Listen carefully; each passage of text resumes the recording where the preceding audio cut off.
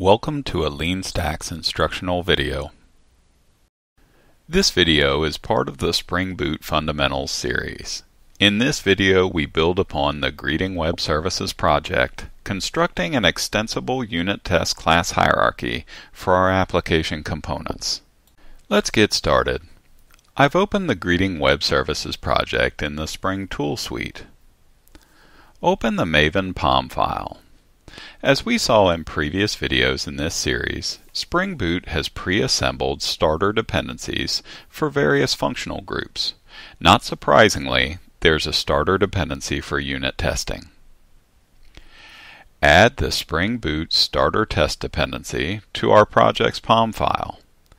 This starter dependency bundles JUnit, Mockito, Hamcrest, and Spring Framework test libraries into our project.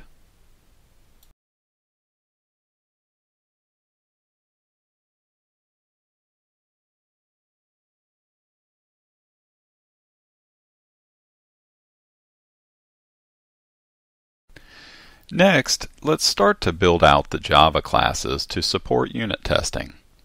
All project test resources reside in the source test directory structure. This provides a clean separation of test resources from the production application resources.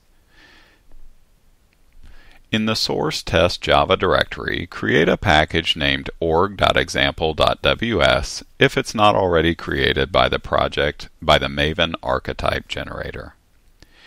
In the org.example.ws package, create a new abstract class named AbstractTest.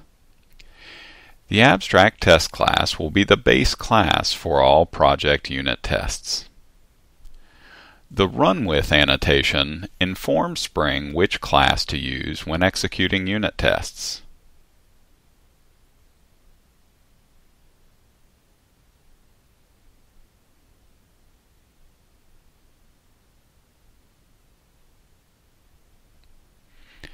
The Spring Application Configuration annotation facilitates the startup of a Spring Boot application for the test runner. Notice that we have supplied the name of the main application class. The test runner will start the application using the main application class, just as it would be started normally.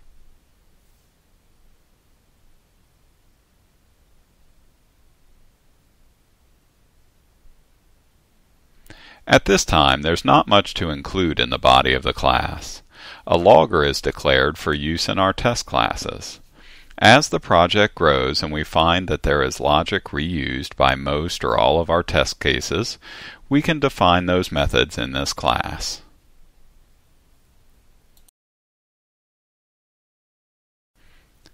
Now, let's create some unit tests for the greeting service.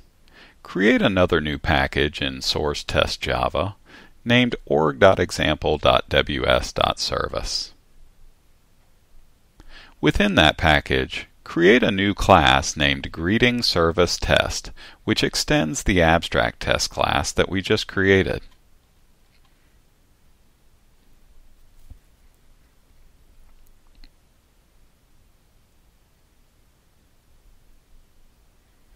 Annotate the class with Transactional.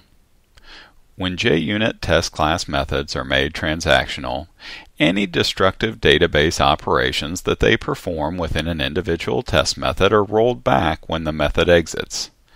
There are a few other ways to trigger unit tests to roll back, but I find this way to be the simplest. Use the auto-wired annotation to inject an instance of the greeting service into the test class.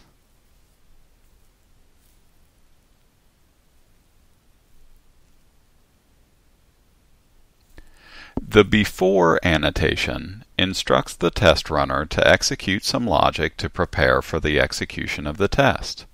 You may create at most one method with the before annotation in a given test class.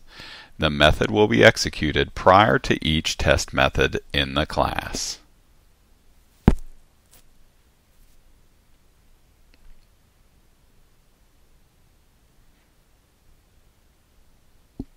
While we do not use it in this test class, the annotation after may be used to perform logic after the execution of each unit test method.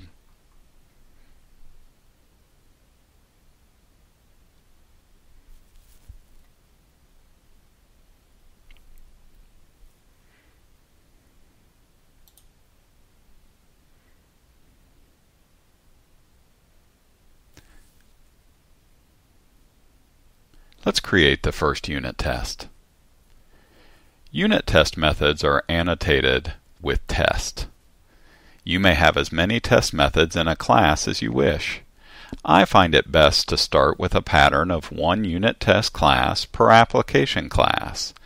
If I find that I need further specialization of the unit test classes, then I decompose them further. The first test method executes the findAll method of the greeting service. Use assert statements to validate the expected results. We expect that the returned collection is not null and that it contains two greeting objects. We expect two greeting objects because the project's data.sql script inserts two rows into the greeting table.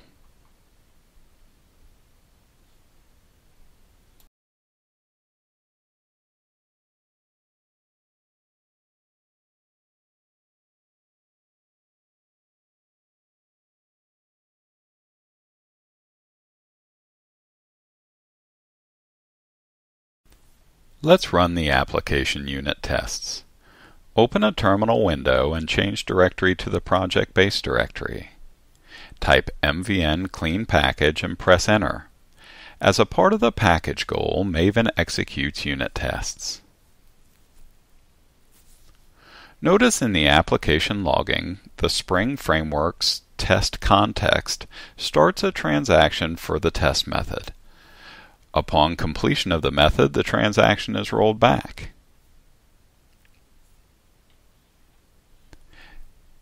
Maven logs the summary results of the unit test to the console. One test was executed with 0 failures, errors, and skips. You can also run unit tests in the Spring Tool Suite.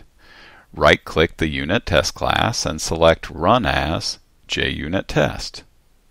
In the JUnit view, the results of the unit test are displayed.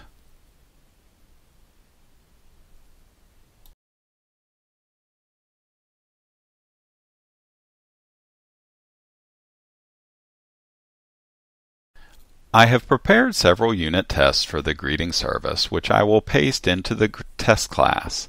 I'll briefly discuss each test. Remember, the project is available on GitHub. See this video's description for the GitHub URL. The test find_one method retrieves a greeting using the service's find_one method with a primary key value that we know exists. The assertions verify the greeting was retrieved successfully. The test find_one_not_found method verifies the service's find_one method returns null when no greeting is found. The test create method attempts to create a greeting entity. The assertions verify that the greeting is created and a primary key assigned. The test create with ID method ensures that the service throws the appropriate exception if a client attempts to create a new greeting with the ID attribute populated. The test update method attempts to update an existing greeting entity. The assertions verify that the entity is updated correctly. The test update not found method ensures that an exception is thrown when attempting to update a greeting that does not exist.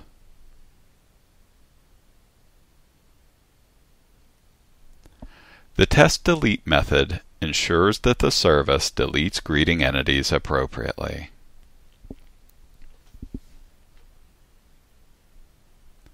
Throughout these tests, I have used generic attribute names like service, entity, and list. In a typical application, I have several business services which act as the data access layer for an entity object. By naming the test class attributes in a generic way, I can easily clone this class and reuse it for other services. I also want to revisit the setup method. Before each unit test method is invoked, the setup method ensures that the greeting cache has all entries evicted. Even though the unit test runner rolls back the transaction, the rollback occurs after the service method has completed successfully. Since the greeting service method completes successfully, the cache manager updates the state of the cache. Since the order of unit test method invocation is not guaranteed, the cache state must be reset before each test to ensure predictable service method results.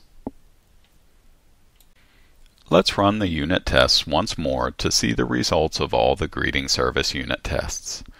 Type mvn clean package at the command line again.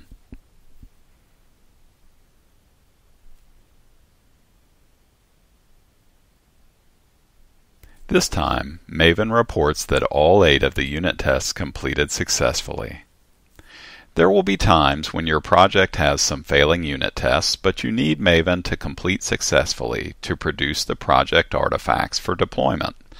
Simply run the Maven clean package goal with a -d parameter named skip tests. Notice that this time the unit tests were not executed. I'll also demonstrate running the greeting service test class in the Spring Tool Suite again.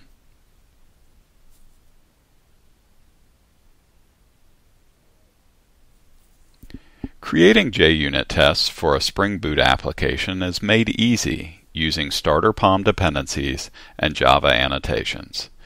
Create a unit test class hierarchy to make the most of the reusable logic in your unit test classes. In this video, we focused on creating unit tests for service components.